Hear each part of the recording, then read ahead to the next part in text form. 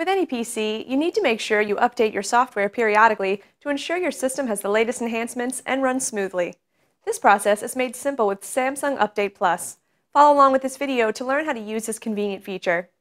On your PC, click on Start followed by All Programs.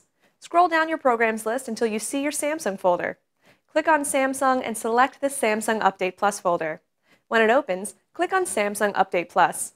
You may receive a security pop-up box. If you do, allow the program to run by choosing Yes. Samsung Update Plus will now open.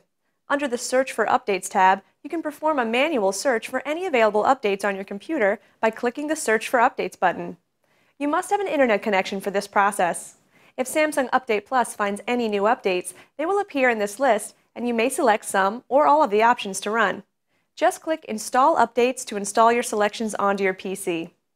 The updates will download, and you must follow the prompts based on the individual updates. Some may require you to restart your computer. When prompted, choose Yes or No depending on your system's needs. In this example, we will click No. Samsung Update Plus also lets you customize your update settings to fit your preferences. The Change Settings tab allows you to adjust your automatic update settings and frequency. Just click OK after making your selections to save the new settings. Update History provides you with a detailed history of all updates installed on your PC. And the Privacy Protection tab will help you stay informed on Samsung Update Plus privacy protection policy. So make sure to use Samsung Update Plus to manage all your system updates so you have a PC that functions at its best.